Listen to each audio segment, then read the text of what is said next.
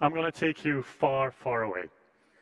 I'm going to talk about my latest research, which is dealing with, as you just heard, with deep space. What you see here is the first patented spaceship in history. It was designed in, as you can see, in 1901 by Frederick Thompson. And it was actually an electrically powered mechanical dark ride, which was developed for the Pan American Exhibition in Buffalo, New York. It was a multimedia moon simulation, a trip to the moon. People would enter a large building. They would take place in this spaceship that was actually built, and then through all kinds of devices, for example, flapping wings, Earth was painted on a canvas, and then using pulleys, the Earth would recede, the spaceship would leave Earth, would fly through space, and would actually land on the moon. Then the visitors would be allowed to get off the spaceship. They would enter a papier-mâché moon landscape. They would be welcomed by dwarf actors, would witness a show by the man on the moon, and then the whole attraction would be over. It was very successful, actually. 400,000 people visited this. It was a huge hit. And the designers actually, after the exhibition, moved it to Coney Island, where they called it, where it became part of the Luna Park, because the spaceship was called Luna, and that's actually where the name Luna Park comes from. Why am I talking about this? Why am I introducing my talk about interstellar space with some construction from the 19th century? Well, if you look at the design of this particular spaceship, it's very clear how difficult it is for our imagination to think in the future. The design of this particular spaceship is very deeply rooted into its own time. It reflects technologies from the day, such as ornithopters, airships. And if we move further, we can see that even in these examples, they're always deeply rooted in their own time. You can see on the left-hand side the USS Enterprise, Star Trek, which is a typical symbol of the space age, aerodynamic, except you don't really need aerodynamics in outer space. It's kind of vacuum there. And then you have the beautiful Star Wars designs, and they're very typically 70s angular designs. Now, when we're talking about going into interstellar space, there is one particularly defining feature of a trip through deep space, through interstellar space, the space between stars. It's unpredictable. This is in big contrast with what you can see here. This is an image, a schedule of the Apollo program. This was taken care of in a very different way. Basically, what they did is they got closer and closer to the moon, step by step, charting and trying to understand all the different things that could go wrong, kind of mapping all the contingencies, and then finally they made a trip all the way down to the surface of the moon. That's how most space exploration missions are being designed. Now, when you go into deep space, you cannot use this trick anymore. It's too far out, and you can't just go into deep space and then come back and tune a few things, so you need a different approach. There are two ways you can handle this. The first one is redundancy, and redundancy is something that is used in this fantastic initiative, which is called Breakthrough Starshot. It was announced last year in April with the support of Mark Zuckerberg, Stephen Hawking. It's the first interstellar mission that mankind is currently developing. They're very tiny spacecraft. It's an unmanned mission. Obviously, we're not ready to send people to different stars. The concept here is to send very tiny spacecraft probes to a different star using light sails, and then beaming a very powerful laser from Earth onto the sails, accelerating the craft with to a very high speed, let's say 20% of the speed of light, and then with this speed, those craft could reach the nearest star in about 20 years, which is not bad. And the idea would be that when the craft passes the star, it would beam back photos to Earth with the light of speed. So basically, in about 25 years, we could have first images of a different star. All the technologies are not in place yet, but like I said, they're working on it. And it's an example of redundancy, because what they're planning to do is they're planning to send out a swarm of these, many of these, and hopefully one will arrive. Now, there is another approach. And the other approach is something that came up to me when I was looking at this. This is a robot without a particular fixed body. Foambot developed at the University of Pennsylvania a few years ago.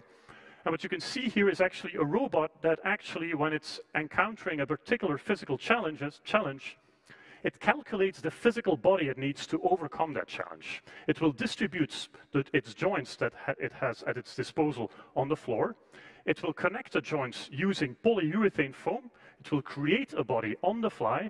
It will then calculate a movement scheme to move the body, and it will overcome the obstacle, which I thought was incredibly cool. This is not even a polymorphic robot, you know, like Transformers robots, which have a few configurations. This is really a robot that can take any shape. And this gave me the idea to start thinking about developing starships that actually evolve over time, that can reshape themselves during the journey according to the different needs of what's happening around them, and also the different things that are changing inside the spaceship, which I will explain in a bit. I'm actually not an aerospace engineer. I'm a biologist, as you could just hear. And only recently I've jumped into the field of space systems. And my original biological research was deformities of the teeth of larvae of non-biting midges. I worked on this for 6 years. Very interesting. I actually got a PhD in this. Go figure. No wonder I moved on to other things. But the thing is, it is really useful, because now I'm actually applying my developmental biology background into aerospace. Now, thinking about self-developing space systems is nothing new. For example, this is a very nice example of a proposal that NASA brought out in the 80s of a self-replicating lunar factory. It's basically an autonomous factory in which machines would build a system, a factory, for example, infrastructure, and the machines would self-replicate to keep on producing more of the infrastructure using lunar soil. Now, today, with all the new technologies around, and especially 3D printing, suddenly the idea of building things in space on the fly have become much more realistic. And actually, right now, in the International Space Station, there is a 3D printer created by Made in Space that is actually used to run experiments. And I believe that 3D printing could be a real game changer in the future of space travel.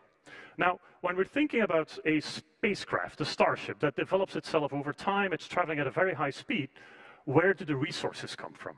The thing is, it can't really stop to find some stuff and then move on. It's traveling way too fast. It takes too long to decelerate.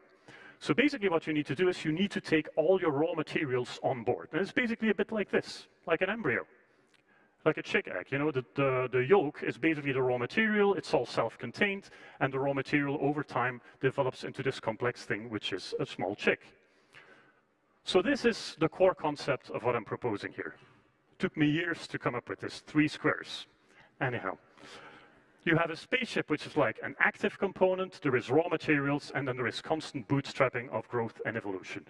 And the growth and the evolution are basically stimulated because of environmental changes. The interstellar medium, the open space between stars, is not constant. There are different kinds of challenges, such as radiation, impacts of micrometeorites, etc. And there's, of course, also internal changes. Your populations might grow and might need more space. Now, what kind of materials are you going to take on board? Shipping materials from Earth and moving them into space is really expensive, so we come up with the idea, because I'm working on this with many different people at my university in Delft, with a whole student team, we came up with the idea of using asteroids and clicking a proto-starship to an asteroid, and then gradually over time, during the journey, use the asteroid for resources. And the asteroid could be used for resources both to develop the ecosystem and to develop the architecture, because it's known that asteroids contain both organic material, water, and different types of metals. Now, there is a difference between growth and evolution, and I need to make that distinction here. Growth is the way in which we're developing our model is a repetition of the same system. A particular system works, and then you don't really need to change it. Evolution is something else. Evolution is like really changing the morphology of the whole system. And this is how we look at it. The spaceship, the Starship, is traveling and has a sensing horizon, which is a term or a concept that comes from robotics. It can sense what's coming up. If what's coming up is very similar to what was already happening, it'll grow. If it's very different, it'll start to evolve. And this is the kind of concept that we've been developing. Now, this is all very well, but we can't really build any starships yet. So what are we going to do with these ideas? And this is a beautiful study, a series of studies done by Carl Sims in the 90s that showed me how it could be explored. And what Carl Sims did was he evolved virtual creatures. These are computer simulations in which virtual creatures are evolving a body morphology over time using genetic algorithms. It's like Darwinism and mathematics completely combined with each other. And you see an evolution that otherwise you would never be able to predict. And this is a very interesting technique. And so we're basically using a very similar technique. And this is the model we're currently developing. We're not done yet. Take an asteroid. Like I said, we click on the proto Starship. We move the asteroid to the front. It becomes the shield. So it's an ablative shield. If there's any impacts in the front, you lose a bit of your asteroid, but your Starship is safe. And then we defined a typology of modules for our architecture. We have processing, we have manufacture, we have storage, we have habitation, and we have life support. And there are certain rules in which these modules can grow. And this is the kind of architectural model that we're currently developing. And we're really interested to see what will happen if we predefine a particular interstellar trip with all kinds of challenges, and then to throw one of our designs into that simulation and see what happens during the journey. It's like self-developing architecture. Now, it's always interesting when you talk about space to see how much you can learn from that exercise for Earth. And I think when we're dealing with uncertain futures, it makes no sense to regress to static solutions from the past. On the contrary, I really believe we should embrace ongoing change, uncertainty. And we should really try to increase adaptability and nurture it.